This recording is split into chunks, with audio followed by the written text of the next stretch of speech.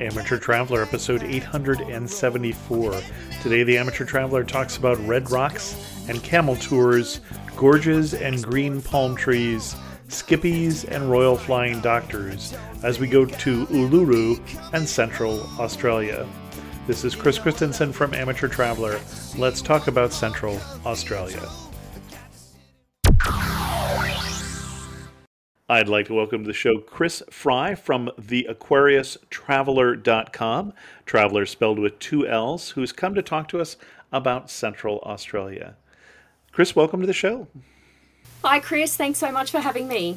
I want to ask people first, could you put it on a map? I think we've already done that. Look at Australia. We're talking about the middle. Absolutely. If you talk about Central Australia, you put it on a map, it is basically the dot. And this is where Uluru is and that whole Central Australia region. Excellent. And what's your connection with Central Australia?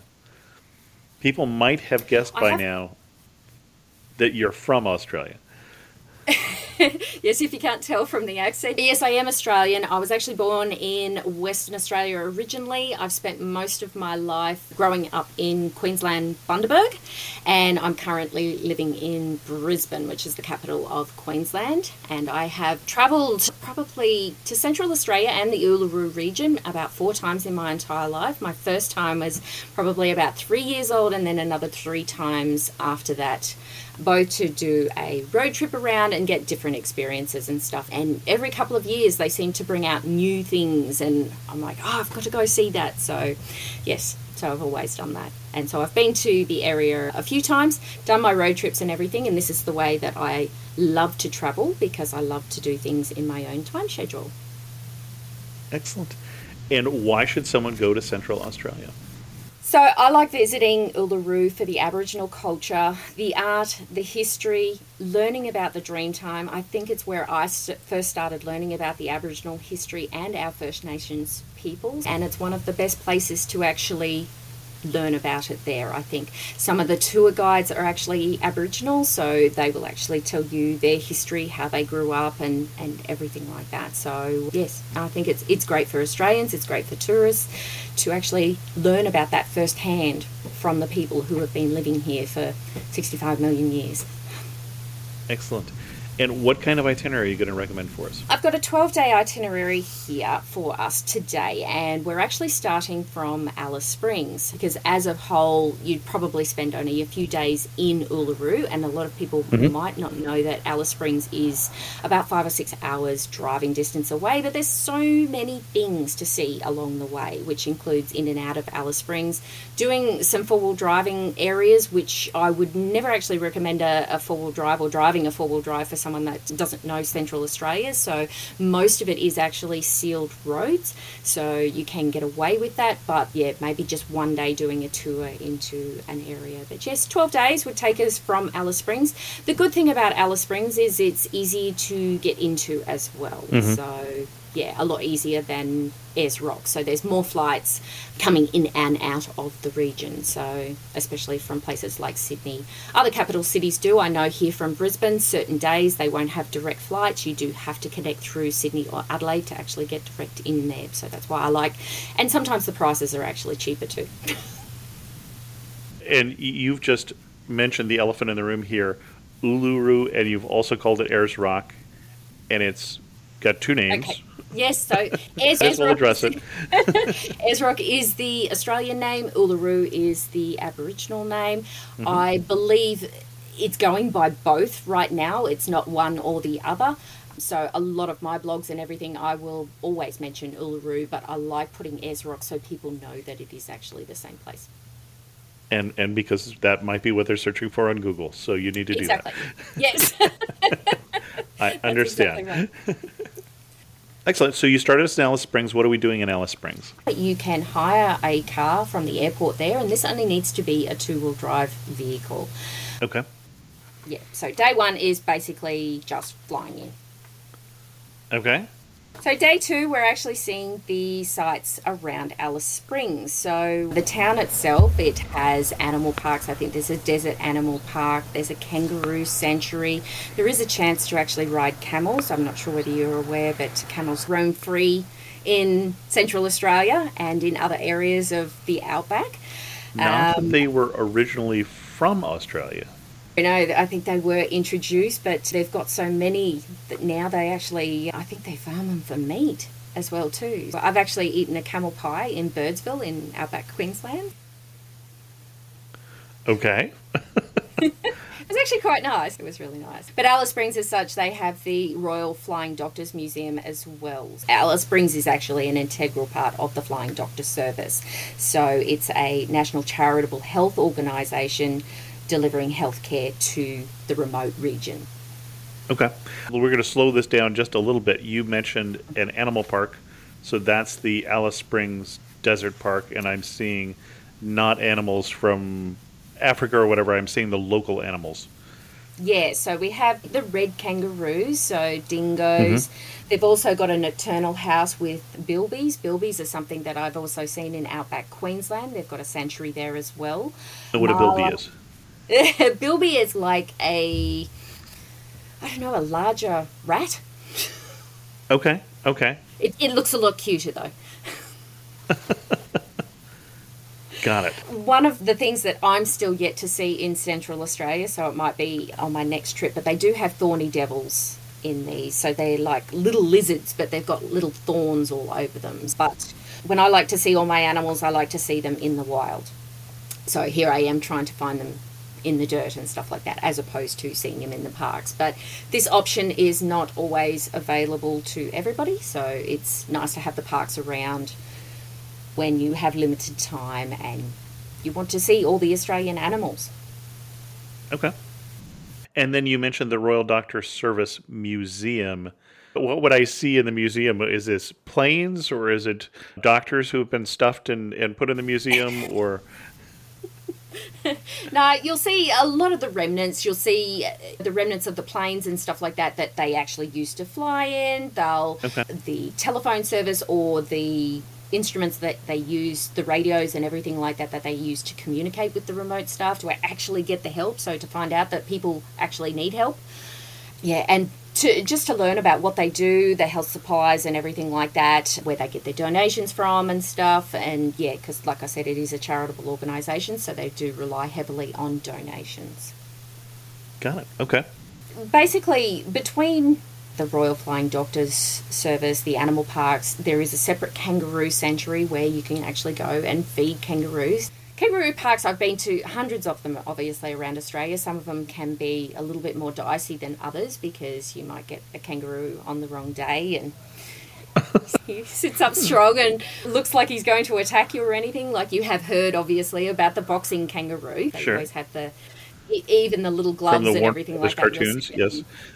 Yeah, exactly. They can actually box you, but instead of boxing you, they will initially put their tail down and use it for balance and kick you with their feet because they've got such little arms. So yeah, they'll balance with their tail and then literally kick you with your feet. Now, most of these parks, they're used to having people around, so they're not normally like that, but I have seen them like that. I try to tell people, don't get too close. Make sure that they know that you're not coming in behind them, scaring them or anything like that. If they don't want to be near you, they will walk away, but most of the time they're there to be fed. Good time to actually feed kangaroos is early in the morning, sometimes late in the afternoon. They're just sleeping. Yeah, they like waking up and seeing it in sunrise and getting food that way. You mentioned you might find them in the wrong mood. I remember going to one of the other wild animal parks way up by Cairns, and we were feeding I think it was a wallaby, and a park person came over and said, yeah, that's not one of ours. But they jump so high, you can only put up the fences so tall, and so it was actually a wild animal that had come in to get fed that day. So. Oh, okay. Which is interesting, because the wallabies are actually the smaller ones. Kangaroos can actually get as tall as you, and they will jump high. But yeah, the wallabies are the smaller ones. Excellent. Where to next? Okay, obviously there's other places in Alice Springs, general things like Aboriginal galleries where you'll see a lot of their dot paintings that they sell. Okay. And obviously the funds go to the communities. You can buy your souvenirs and everything. This is in the Todd Mall. It's in the centre of town. Nice little shopping district where you can find some cafes and everything like that if you want to grab some lunch and stuff like that. So yeah, you're just filling up the day. Apart from that, you have Anzac Hill, which isn't that hefty to get up. You basically just drive up there and you walk probably about 20 metres and you can see the entire Alice Springs from the hill there. And it's a memorial, or why is it called Anzac Hill? Anzac obviously stands for the Australian and New Zealand Army Corps, but yeah, as for the history, I'm not quite sure why it's called Anzac Hill. It was, as a memorial, was dedicated in 1934 to the Anzacs of World War One. Okay. There you go.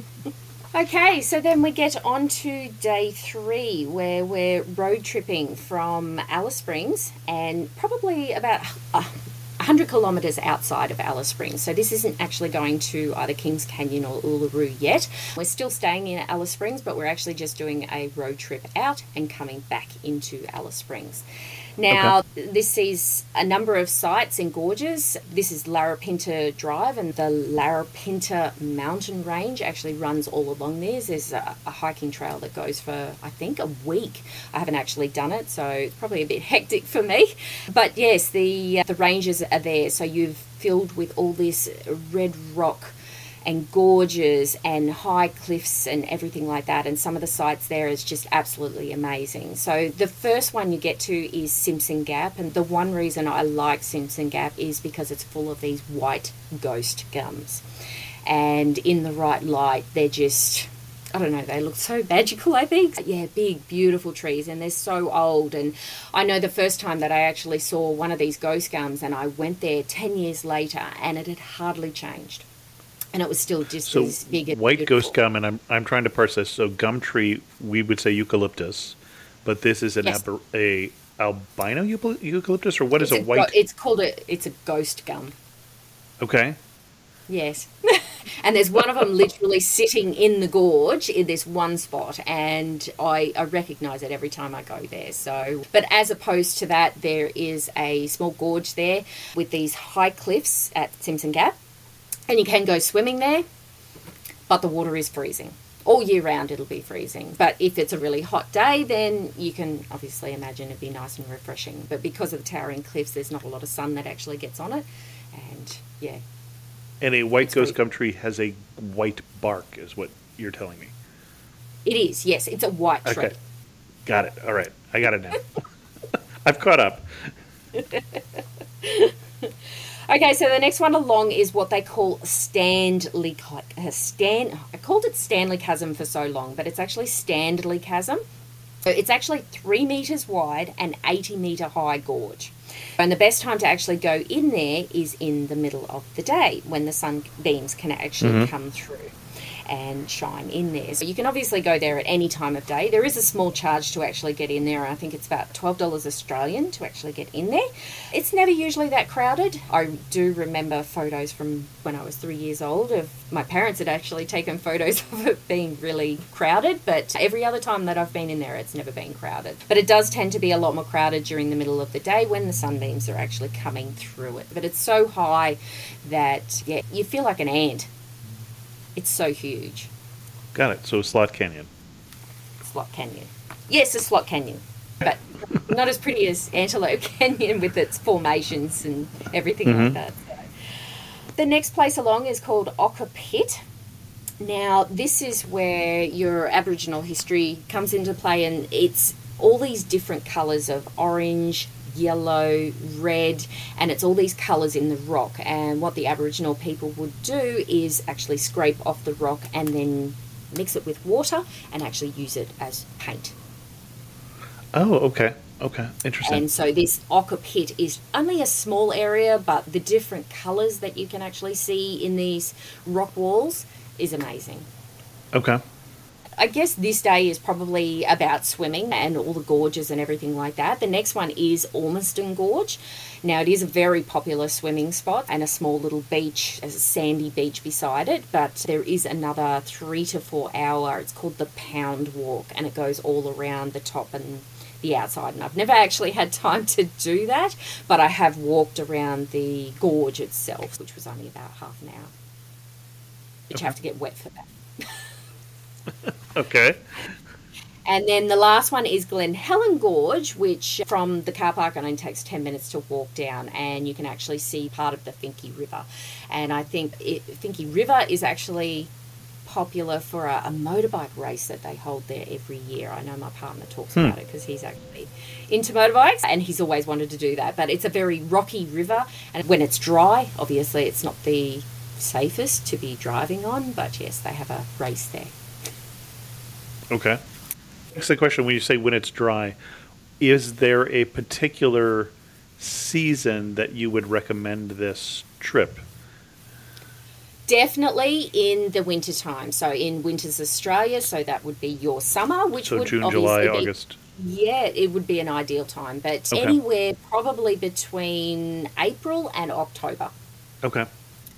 Otherwise, it is too darn hot, yes, especially with all the rock and everything like that, reflecting off and coming onto you. You'd be sitting there drinking 2 litres of water a day and still sweating. Okay. So, yes, definitely a winter, but you will find that the winter time is actually more extreme in the outback as well, which means that you do need your layers. It is warm during the day and it will cool down drastically at night, and depending how close to winter it is. So taking layers, you need long pants, you need shorts, you need longer shirts, you need a light jacket and everything to account for everything. I know every morning I used to be wearing a light coat, but pretty much by 9 o'clock everything's off and you're walking around.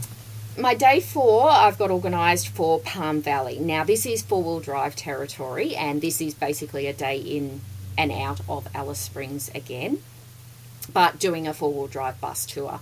I have actually driven in there myself at one point, but I see so many people actually getting stuck. There's lots of holes in the ground and stuff like that, if you're not that fluid in how to drive a 4-wheel drive, then yes, it's probably better to actually use one of the 4-wheel drive tours. And they'll go in these big massive buses. They only have about 20 seats, and they're actually quite a nice tour. So yes, I have driven in there myself on one trip, and I took a 4-wheel drive tour on another trip, and I must say I enjoyed the 4-wheel drive tour, not only because you don't have to worry about anything else, but you get all the local experience as well. They'll tell you about everything along the way, all the history and everything. And we even stopped off at Hermansburg, I think it was an Aboriginal community, on the way for morning tea. You get to meet some of the local Aboriginal people as well. But Palm Valley is actually the only part of Australia that red cabbage palms and cycads actually survive in the red dirt. All of Central Australia is this bright red dirt, and these are actually these bright green cabbage palms and cycad trees are actually growing in the red. So the contrasting colours, especially when it comes in your photos, if you are able to be there not in the middle of the day, it's quite nice. As a photographer myself, I actually like the nice contrasting of the green and the red together in photography. Especially without having the harsh light of noonday. Yes. Harsh light, yes. Got it. But yeah, they'll take you in there, you see all the cabbage palms and stuff, and then they'll take you to a lookout point and everything. So I actually really enjoyed that. But that's the only 4-wheel drive area that you'll need to go to, and yeah, I think the tours are anything from probably $100, $120 for the day. Okay, so day 5, we're actually driving to Kings Canyon. Now, it will take about 5 hours to drive there, and there are a few things to actually see on the way. Now, in order to get to Kings Canyon, you're actually driving and halfway going to Uluru, and then you're actually going back up again. There is an option, when we were talking about all the gorges and everything, from Alice Springs on that day, there is a Marini Loop road that actually goes down to Kings Canyon, which is a shorter distance, but unfortunately it's a 4-wheel drive road and there's a fee to actually drive on the road, but it'll take you a hell of a lot longer to drive on it. So I will always recommend going. the longer way, because honestly, there's not that much difference in time between it because you have to go so slow on the four-wheel drive road. But anyway, yes, we're going halfway to Uluru. Now, like I said before, the roads are all sealed. The good thing is that they are around 100 kilometres per hour or even 110, some of the areas actually go to, which is around 60 miles per hour for you guys. Okay. Along the way, you will see things like the Cannonball Run Monument. Now, you would know about your Cannonball Run from, I think it goes from New York to LA. Back in May 94, they actually held it in Australia, and they took it, I think, from Adelaide? No, it took it from Darwin to Alice Springs and return in 1994, and there were a few people that actually died on that. So they built in 2004 to commemorate the people that passed away. So there's a monument. You stop off for 5 minutes and get your photos. Okay. And when I think of Cannonball Run, I'm thinking of a very illegal race. Was it that way in Australia as well, where people are racing literally as fast as they could? I thought that was the point of it, yes. But when I was reading up on it, it was actually going from New York to LA. I'm presuming when they're going through it, they're closing off the roads or something. But yes, it's going as fast as you possibly can. And that's the reason why. At least in the movie that most people heard about it from, which was the 1981 movie, it was not closed off and not an official race in the sense of approved. It was just a very fast race across the country. That's exactly very right. illegal. Burt Reynolds in it? Yes, exactly. Okay, now halfway between Alice Springs and Kings Canyon, you have the Aldunda Roadhouse. Now, every time you see a roadhouse in Outback Australia, you should fuel up. Whether you've got half a tank or an empty tank, you should always fuel up every time you see somewhere because they're not readily available every 5Ks. Okay, so a roadhouse is a gas station and a restaurant, or what is a roadhouse? Yes, Roadhouse has basically everything. I believe they even have an emu farm there. So you can actually see some emus right beside it. But yes, you go in there, you can have a meal, you can get some fuel. I do believe they have a camping ground out the back as well. People actually stop off on there. But it's like the T interjunction. So you've got the road that goes from Darwin all the way down to Adelaide. And this is actually just the T junction that goes into Uluru or Ezra. Okay. And the roadhouse is right on the corner. It's very easy to stop off there, but yeah. And you will stop off there on the way back as well. But anyway, you go into a couple of more 100 kilometres in and you'll actually turn right into the road that goes up to Kings Canyon. And you'll stop in there. There's a couple of places that you can stay there and more people will actually utilise the camping options because a lot of people are actually doing their big lap around Australia and they'll camp there. But for me, I always like staying in the resort. It's not one of the cheapest places, but being in Outback Australia, you have a lot less facilities. They need a lot more effort to actually get supplies and everything in. So you can actually find a room for about $200 to $300 US a night.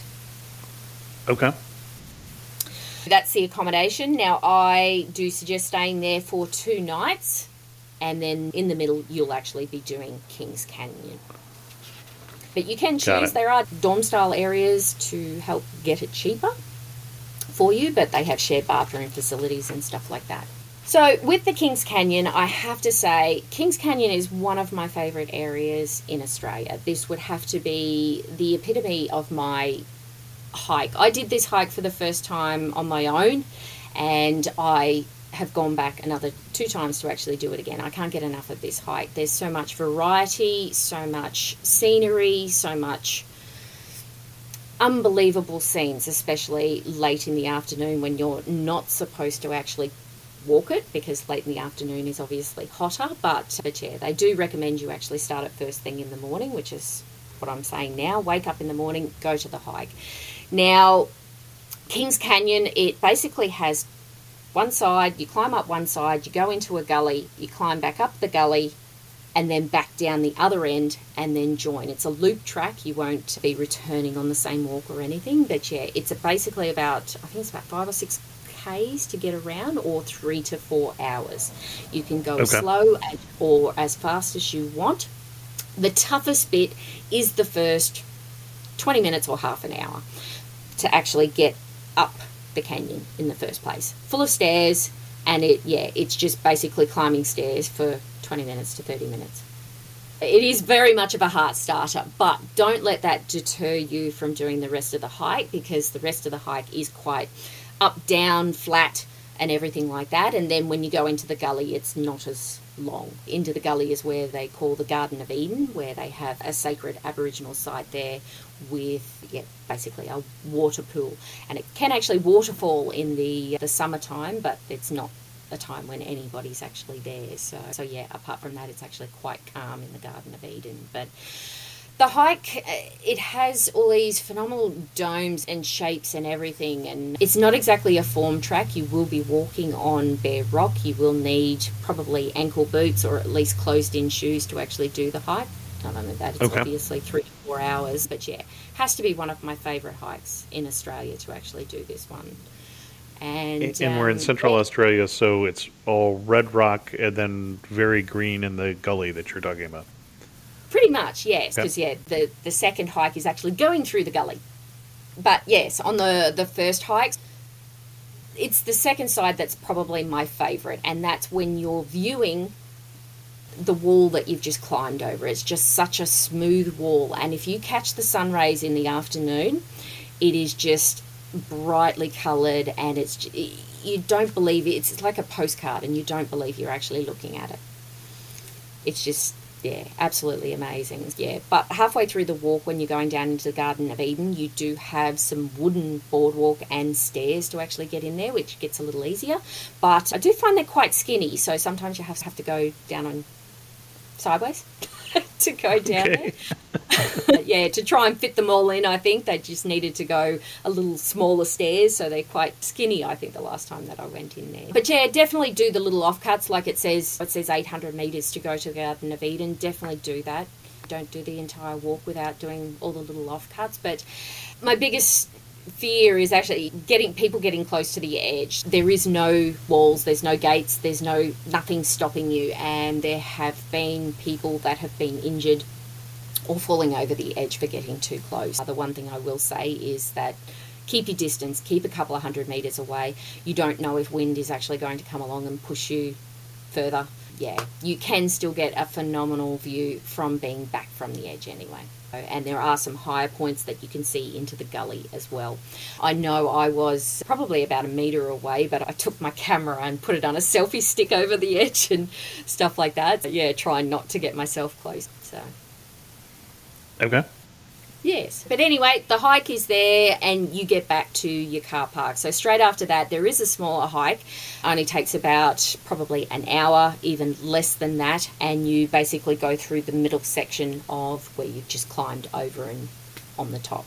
And it's called Kings Creek Walk. And it goes through the middle, all the greenery, all the gorge in between and stuff like that. But you won't actually get to this Garden of Eden. Too much bushland and everything to get to there, so you do have to do the bigger hike to get to the Garden of Eden. But the Kings Creek hike is a nice addition, especially if you can't do the longer hike, because it's not accessible to absolutely everybody.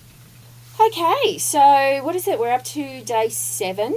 So we wake up the next morning, basically just driving to Uluru. Now, I don't want to confuse things, so we have Uluru, which is the rock. Ayers Rock is still the rock. But Uluru is actually the town that services the people that visit Uluru. Okay. Now, Uluru is actually in a national park, so there's nobody that can actually stay in the national park. Every day you'll be driving in and out of the national park. But where you're staying, where you're camping, where you get food and everything like that is the town of Uluru. All right. Okay, it's got probably about 6 hotels in there. They've got camping facilities. They have a tourist information centre, your restaurants, your cafes. They've even got groceries, and you can actually get fuel there. So it's basically a little circle. They even have a convenient shuttle bus that actually circles around Uluru to actually get you from place to place if you don't have a car.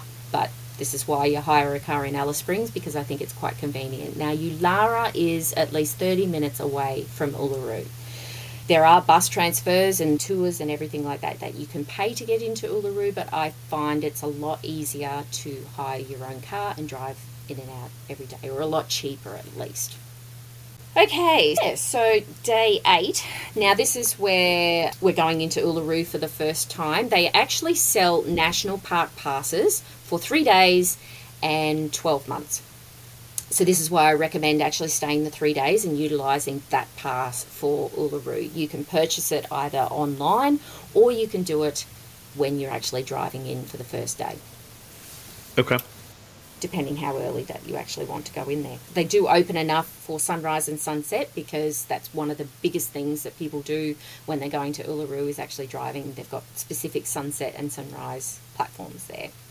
So the first day, it's basically, there's a 10-kilometre walk around the base of Uluru. I think it's 9.5 kilometres, which I think is 5.8 miles. Sounds about right. Yes, so we've got, and that'll take about 3 to 4 hours. So it's obviously a loop all the way around the outside, goes from the car park. And there's little off-cuts to sacred sites. A lot of areas you may not be able to take photos of because they're sacred sites, but you can get everywhere. You can get right up close, you can touch the rock and everything like that. But yeah, the beauty of Uluru is that it is a single rock. And this is why it's so famous. But it's a rock monolith. It is just one rock. It measures about 2.2 miles long, 1.5 miles wide, and a circumference of 5.8 miles. Okay. Now, it stands at 348 metres high, which is actually higher than the Eiffel Tower. Okay. And it's supposed to actually be bigger underneath. I'm not sure how much longer it actually, but it is supposed to be, I think it actually is around 2.5 kilometres underneath the ground. Huh. But it's one rock. It's not a mountain made up of a lot of little rocks. But this is where we're walking around. There's different shapes. I know over the years through looking at it, I guess with the rain and the weather and the wind and everything like that, there's different shapes. Like there's this cutout, something that looks like the elephant's tail is on the side of the rock. You've got a simulation of a brain. It actually looks like someone's brain and stuff like that. Yeah, there's a lot of imagination that comes into play here, and I guess probably a lot of it came up in their Dreamtime stories, the Aboriginal Dreamtime stories as well. Yeah, it's actually quite fascinating to actually see it, and this is where your imagination comes out and you can dream up whatever you want there. And you've been there a number of times over more than a couple of years. Yes. And the rules have changed for Uluru in your lifetime. So yes. Now we're walking around the rock, and that's what we should expect, right? Correct, yes. But the walk around the rock was actually always there. It was the climb up it that actually closed. I think it was October 2016 where the climb was actually stopped. I think one of my visits there, I think in 2007, they were actually still running a campaign saying, with T-shirts and everything like that, saying, I chose not to climb the rock. You're supposed to respect the Aboriginal people and not actually climb the rock. I think when they announced when it was going to close, it was about 6 months earlier. And yeah, basically what's been left of all the people climbing up there, because obviously there's no facilities up there or anything like that. You will spend a few hours actually climbing up the rock. I've never done it myself. It was always a little bit too high and too windy. There was a chain that people needed to actually climb up there, and that chain has now been removed. I know my father actually did it back in, I think it was the late 80s. So we were actually travelling around. It might have been about 80, no, it was actually 79. I think it was about 79 he actually climbed it. And there was no chain at the starting point. I think there was higher up. So, yeah, but there's actually, because of all the people climbing up it, there's left a scar. So you can actually still see this scar of people and the walking trail actually going up the rock. But yes, this 2016 it was actually closed down, which isn't a huge deal. I don't think. They've got lots of stuff to actually do out at Uluru that you don't necessarily have to climb it. The walk around, you do still get close to it. You can still touch it. Yeah, so it's just as fascinating to do that. And if you can't actually do the walk around there, you can go on a Segway. They've got segways there now. All right. So, And then you mentioned Dreamtime a couple times here. And for those of us who are largely ignorant of Aboriginal culture, what is Dreamtime? well, Dreamtime is where the land and the people were created by the Aboriginal spirits. They made the rivers, they made the streams, they made all the water holes and everything that you see in front of you. This was all made up from the Dreamtime of past generations. Okay. Got it. Got it. Yes. Okay, so basically that first way, like I said, if you can't do the walk, you can do a Segway tour. And the good thing about a Segway tour is that you actually get a guide. And the guide may or may not be Aboriginal, and you can actually get history and stories and everything.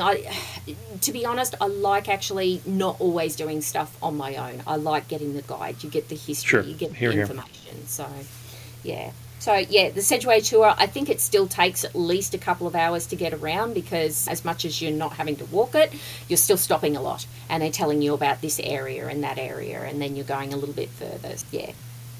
I haven't actually done that Sedgway tour, but it's on my list for next time. Okay. And you've got us doing 2 days here, so we're not just going and walking around it twice. No, we've got 3 days here. We have 3 days here, sorry.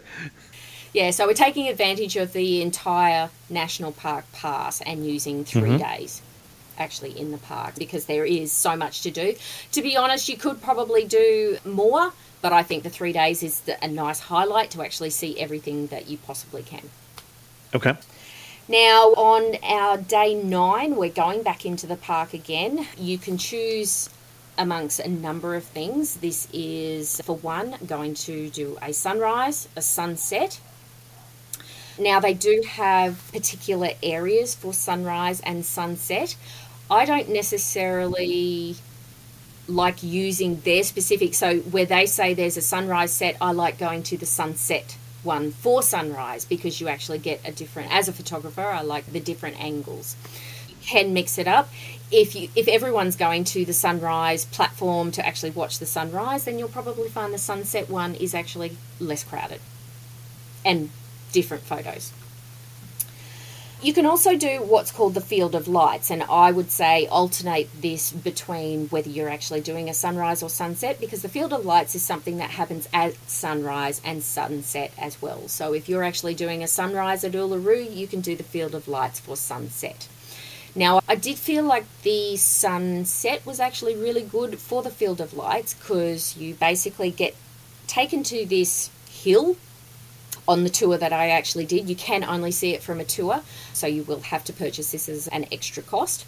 You get to this area, you're having some drinks and everything like that. You can see Uluru in the distance in the light, but as the light starts to go down, this is where the field of lights come out. Now, there is at least, I think, 50,000 solar-powered stem bulbs, all different colours, and actually light up. Basically, you're standing here, you're standing in a position, the bulbs are in front of you, Uluru is behind it, so you're getting this nice view of Uluru with these lights actually shining up in front. And if you're there for sunset, then you're obviously there for daylight, and then the sun goes down. And then once the sun is actually set and it's dark, you get to go down and walk in amongst the bulbs.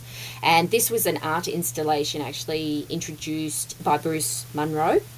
He's actually done a few light installations. I believe he's done a new one in Kings Canyon at the moment. There's another one in Darwin as well. It opened in 2017.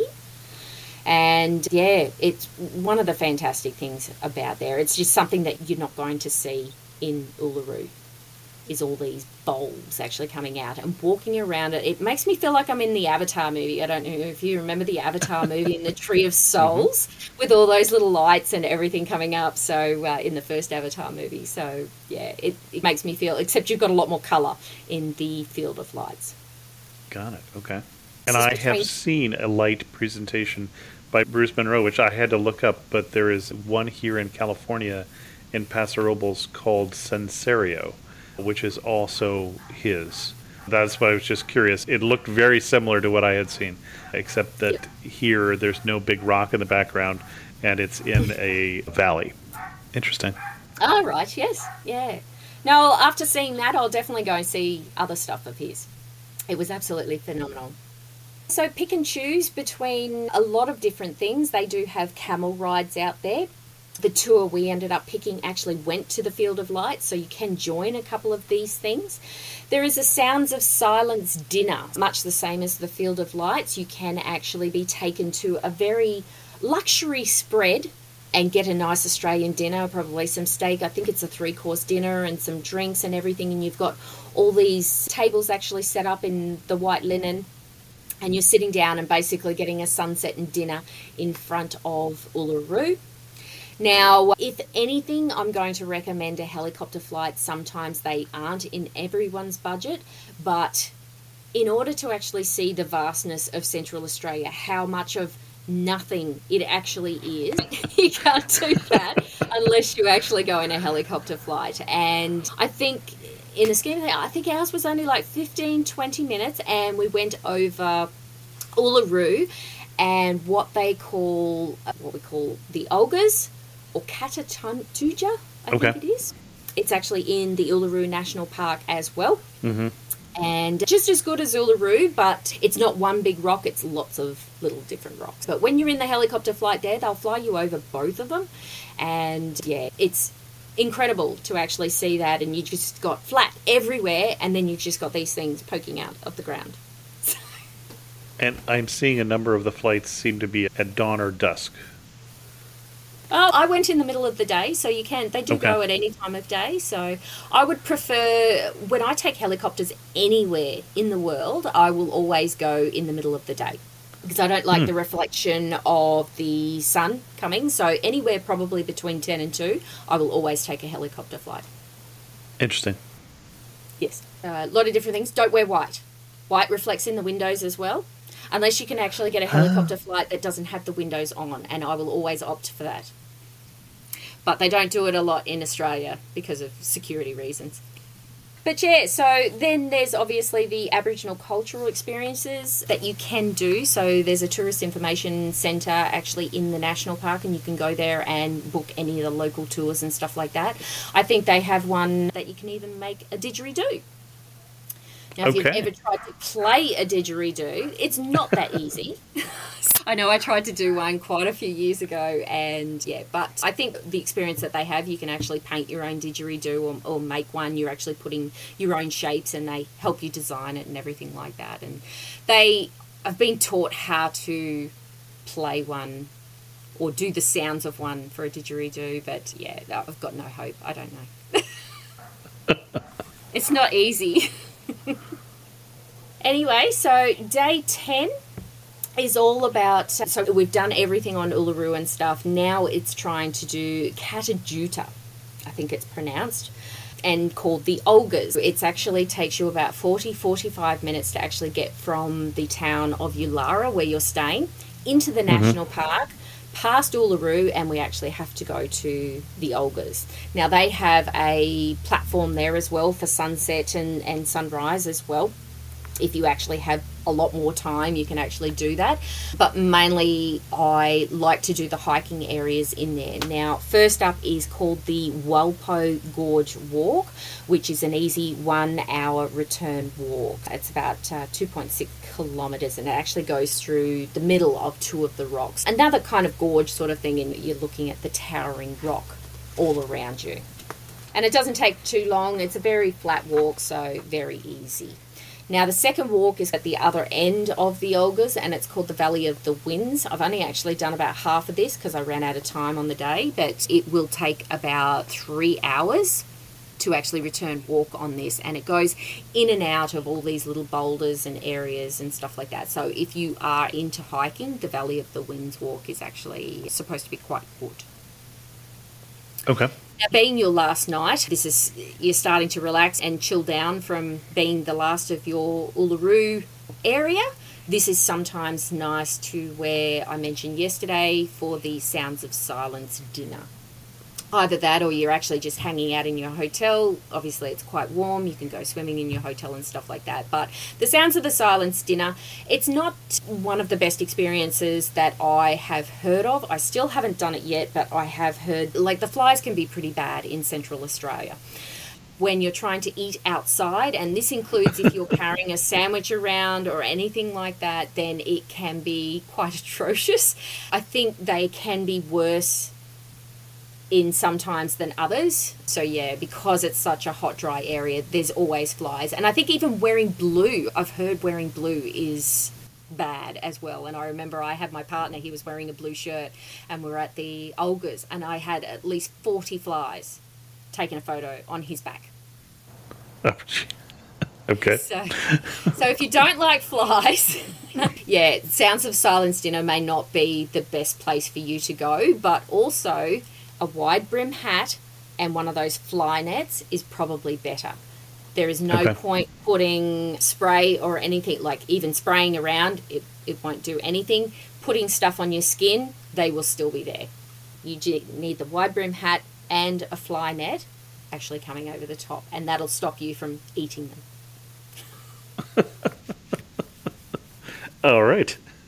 But anyway, that's how I suggest spending your last night actually in Uluru. But yes, the Sounds of Silence dinner, it is a 3-course dinner, and it can get quite expensive. I think it's anything from about $150 Australian, I think it is, just to have dinner. You can always go to the grocery store, pick up a couple of drinks, get some cheese and biscuits, and actually go for a sunset yourself. Doesn't hurt, and it's a lot cheaper. Yeah, I'm seeing $258 Australian per adult. Okay, a little bit more expensive than what I thought it was. That's a bit high, $164 US as of the time of this recording.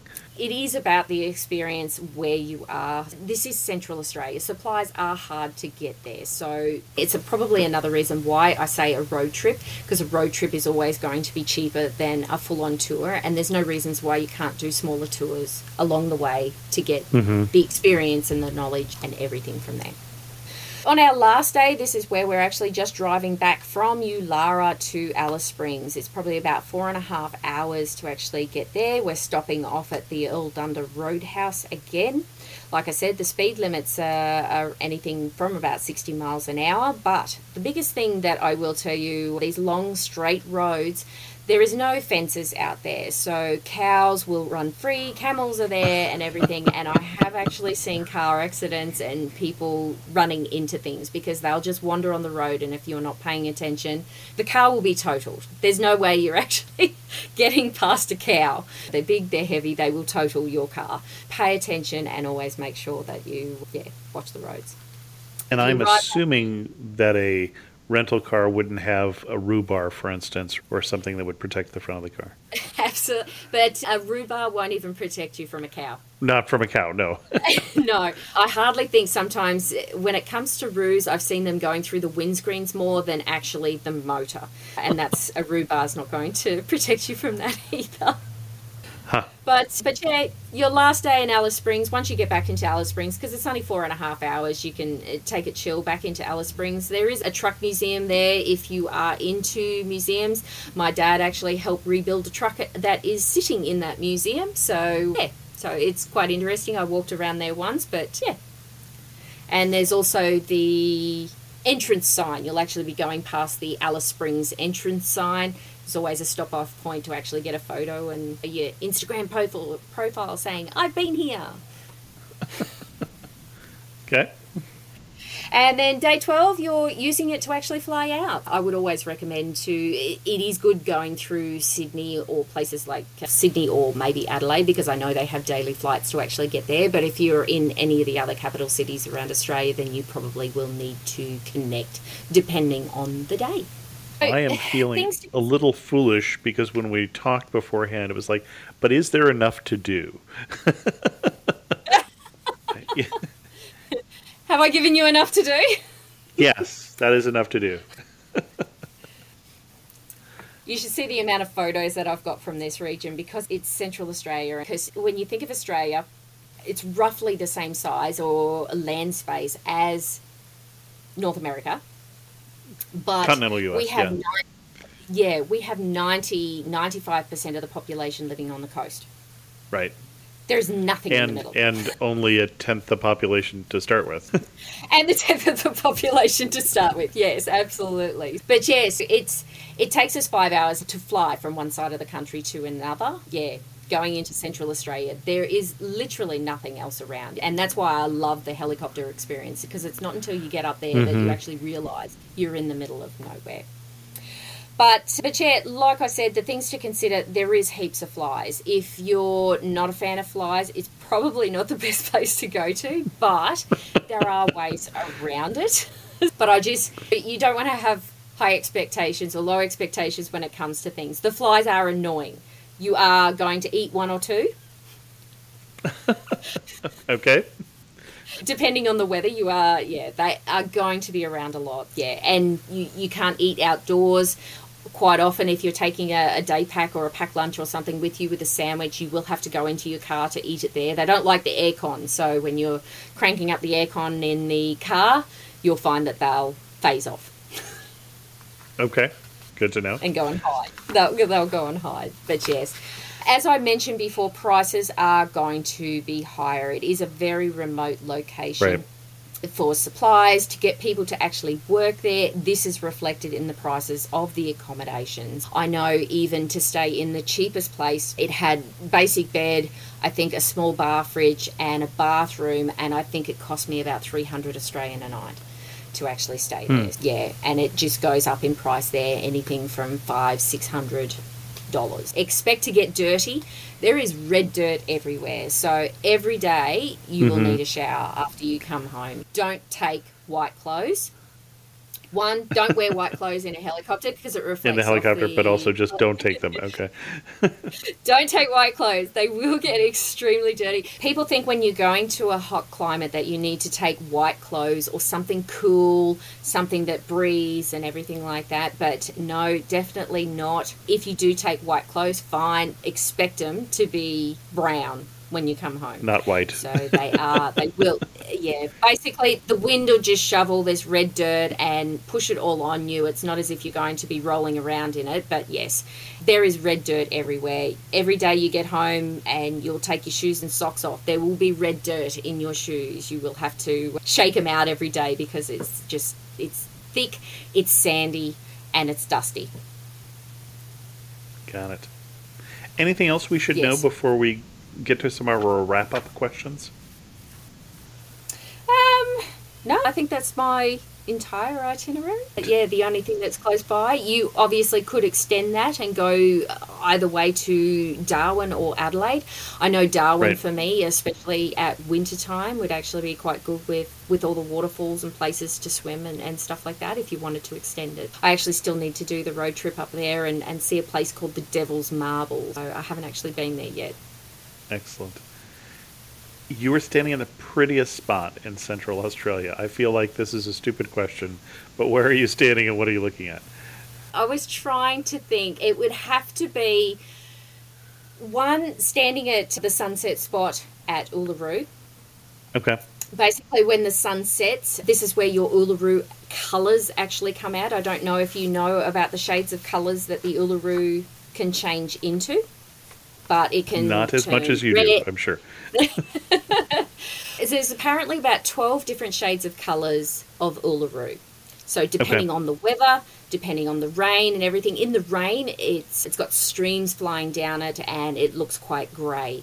Depending on the sunset and sunrise, you could get yellow, orange, red. Like it is a big red rock, but it's hard when the sunset comes out trying to take a photo of it. It's got so much vibrance in it. It's just absolutely stunning to look at. So yes, if I'm actually anywhere in Central Australia and actually looking at something, it would be probably at the sunset spot in Uluru. Excellent. One thing that makes you laugh and say only in Central Australia? I don't know, the skippies? Actually, you probably wouldn't even know what a skippy is. I don't know.